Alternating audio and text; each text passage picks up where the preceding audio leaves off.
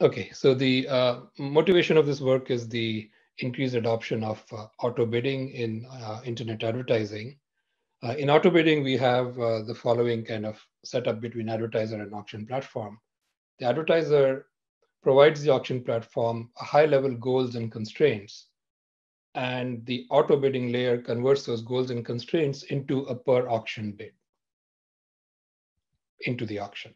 There are many performance-based auto bidding products. We are going to focus on target CPA, target cost per conversion, where the goal is to maximize the total number of conversions, and the constraint is a constraint on the average cost per conversion. So the bidding program looks like this: maximize the number of conversions, subject to the spend is at most the target times the number of conversions. The same as saying the average spend on a conversion is at most T. Okay. So we can see that this is a new kind of objective function. Advertiser utilities are modeled a bit differently from the classic setting, which is the quasi-linear setting where the goal is to maximize profit, which is value minus cost. While in TCPA, the goal is to maximize volume or maximize value, subject to an average. We see only your title slide. So is it just making sure? No, I've been moving it, I'm sorry. Yeah, we still see only your title slide.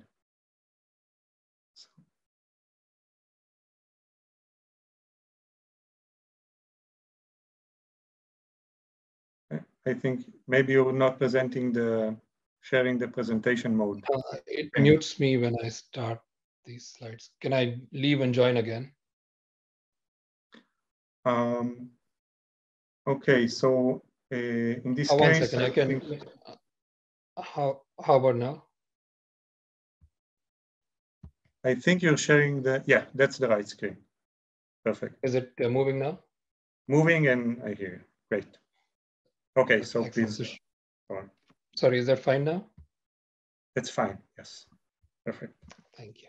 All right, so what I was saying is that, well, I should show this slide again. The performance-based auto bidding product we are interested in is a target CPA, but the goal is to maximize conversions subject to an average cost per conversion constraint.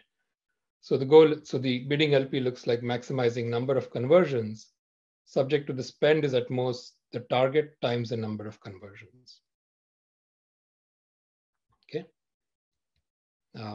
So we can see that this is a new kind of objective function where in the classic quasi-linear setting, the goal is to maximize profit, which is value minus cost. While in target CPA, the goal is to maximize volume or value subject to an average cost constraint. That my average cost per conversion is at most T. And the goal of this work and the related papers is assuming that this is the true utility function. How does that change classic auction design results? And in particular, the goal of this paper is VCG still the best for efficiency with this new model? So there's a bunch of previous work along this line, which I'll go through.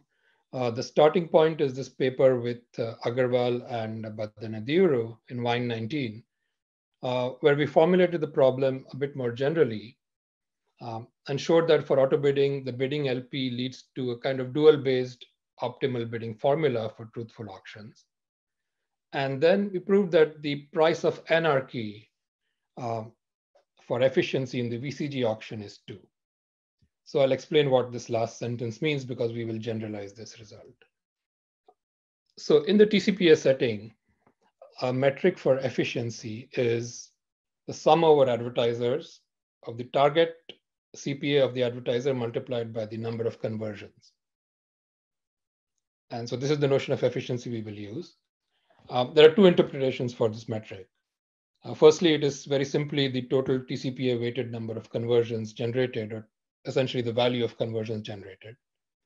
But it also fits into the literature as liquid welfare, where essentially for a given allocation, we are taking the sum over all the advertisers of the bound and the spend of each advertiser. Because remember that the TCPA bidding is bidding constraint is that the spend is at most T times the number of conversions. Exactly the right-hand side bound goes into the efficiency metric. So with this notion of efficiency, we can ask what is opt, what is the optimal allocation for a given instance. Here it is simply to allocate each query to the bidder which maximizes that efficiency metric, which is the one which maximizes target times conversion rate. And now we can come to a notion of equilibrium. It was proved in that paper that given fixed prices, each bidder has an optimal bidding formula, which looks as follows. The bid of a bidder for query Q is the conversion rate at Q times a multiplier for that bidder. It's kind of a bid scaling. However, prices are not fixed. They depend on other bidders' bids. So all the bids depend on each other, and we have to look for a system equilibrium. And it was proven in that paper that if the underlying auction is VCG, then the price of anarchy is 2, which means that even in the worst equilibrium, you get at least half of opt. I won't go into the proof just yet, but here's a tight example which demonstrates difficulty in this setting. This is again from the ABM 19 paper. There are 2 bidders, A and B, and 2 queries, P and Q. And the value on the edges is simply the conversion rate. So I'll use val instead of conversion rate now on. So A has a value 1 for P, and B also has almost a value of 1 for Q. But A also has a small value epsilon for Q. And both the target CPAs are 1 in this setting. Clearly, the optimal allocation is to go horizontally, and we get a total efficiency of 2 minus epsilon, because here we can kind of ignore the spends altogether, looking for an opt allocation. But it turns out that the following red bidding is an equilibrium. Bidder A picks a very high multiplier, 1 over epsilon. It bids a very high bid on P, but it gets it for free because there's no competition there. And it bids a bid of 1 on Q and wins Q at a cost of 1 minus epsilon, because bidder B has a multiplier of 1 and bids 1 minus epsilon. So in this case, unfortunately, we allocate both the queries P and Q to A because it's the winning bidder and we are running the second price auction, which leads to an equilibrium efficiency of just 1 plus epsilon and a price of anarchy of 2. So what's happening here, and which will be useful later, is that bidder A gets query P, which has a high value, for free. And this enables it to bid high on query Q. And we end up misallocating query Q. So after this result, there was further related work. Deng et al. In WW21 asked the following question, that given that VCG has a price of anarchy of 2, can we improve on it? And they introduced a new model which said that, let's suppose that the auctioneer has knowledge of those values on the edges, and it can use them in the auction. Then they introduced an auction called Boost, which was simply a second price auction, not just on the bid, but on bid plus C times the value, where C is a parameter. And they proved a theorem that Boost achieves the price of anarchy of C plus 2 divided by C plus 1. And you can see that if C is chosen to be 0, we recover the VCG, price of anarchy of 2. But as C is taken to be large, this tends to 1. There was further work by a superset of the authors, providing further results in URIPS 21 along this direction. So with all this background, now we can get to and understand the results in this work. We asked the same question: can we achieve a better price of anarchy than 2, which is the POA of VCG, however, without such additional value information? And this is well motivated in practice. It captures a setting in which the auction can only work on bids and not on extra value information. For example, if bidding is by a third party or a separate system.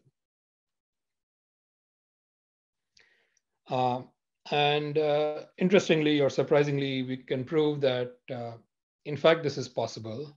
We can beat the efficiency of VCG without using extra information.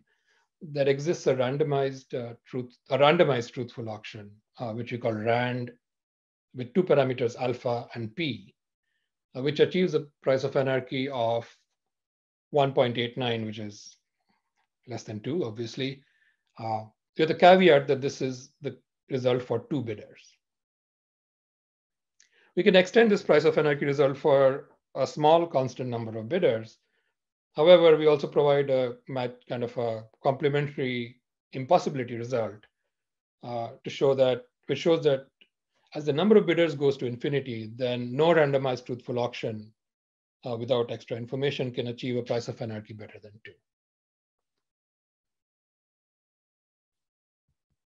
2.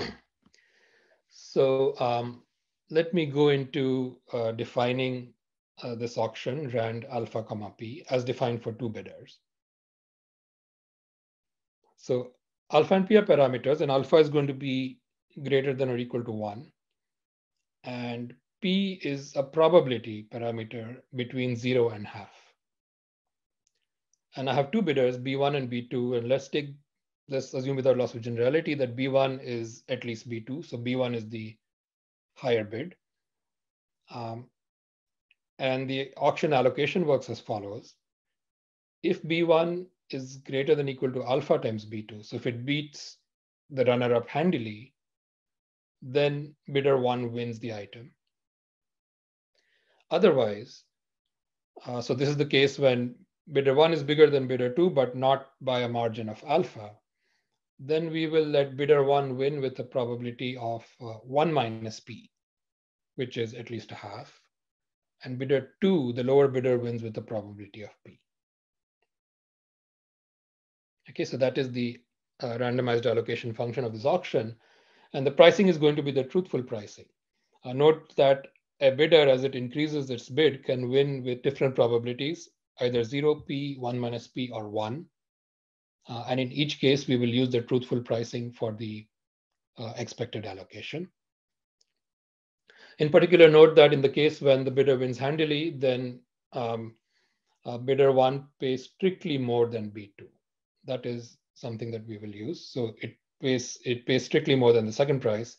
However, in other cases, it pays less than the second price. So there is a trade-off there. Two quick notes. This auction strictly generalizes second price auction. If alpha is 1, this is second price auction. And similar auctions have been studied in the literature before. In fact, it is an instance of the family threshold auctions from Aloha Besmes in management science. And there are other papers referred to here which have similar auctions as well. So in the remaining time, I'll try and go through the proofs of both the results, or at least give a hint of the intuition behind the proofs. So to prove the positive result, we will first, let's first look at the proof of the price of anarchy for VCG, which is 2 from the previous paper. Okay. So take an equilibrium, or take a bidding equilibrium under VCG. Now every query has an optimal bidder, the one which you'd like to allocate it to, call it X star, and the other bidders can be called Y. And we will divide all the queries into two parts, which naturally we call Q1 and Q4. Q4 is a set of queries where X star wins the item. So we do the right allocation, and so that's great. In that case, the efficiency in equilibrium is at least the opt efficiency for the set Q4. And Q1 is a set where we did the wrong allocation, so the X star did not win the query. This is second price auction. However, something good does happen here. The price that the other bidder pays, the winning bidder Y pays, is of course at least the bid of X star, because this is a second price auction. And the bid of X star, in fact, is a lower bound on the value achieved in opt. We'll need to conclude shortly, so if you can. Yeah. So in this case, also something good happens, and the two classes together give an efficiency, give a price of anarchy of 2. In Rand alpha now, we have 2 more cases, Q2 and Q3. These are the cases when X star wins with probability P or probability 1 minus P. Q4 is the same, you made the right allocation. You get a pure win in the first set of queries where you actually made the wrong allocation. It turns out that the other bidder pays more than opt, and you get a bigger gain over here. And then the 2 middle cases are kind of the medium cases where we get moderately good outcome in probability of matching the opt bidder as well as the spend. And we can put that all together. We don't know what is the share of opt in those 4 cases, but you can write a so-called factor revealing linear program. And it shows that no matter how opt is distributed over these cases, the price of anarchy is at least something, this formula here. And it turns out that for the choice of parameters alpha equal to 1.7 and p equal to 2/5, this is 1.89. I won't go into the impossibility result, but I will just give a quick intuition as to why this works before concluding. If you look at the tight example for the second price auction, we can now show that that example doesn't work anymore. Remember that A was bidding high and bidding 1 to try and grab Q. But now with these bids, A only wins with probability 3/5. And therefore, the efficiency in equilibrium is better. If A tries to go ahead and win Q with probability 1, it has to pay much higher than the bid 1 minus epsilon of its competitor, and that will violate its TCPA constraint. And this is essentially the intuition why Rand alpha has a better price of anarchy. There is a similar tight example for this auction as well. We really need to conclude because we're beyond time, so sorry for that. Thank you. Okay, thank you very much, Aranyak. It's very interesting work. And I'm afraid we don't have remaining time for questions because we're beyond the schedule. So if there are any questions, so please feel free to contact Aranyak and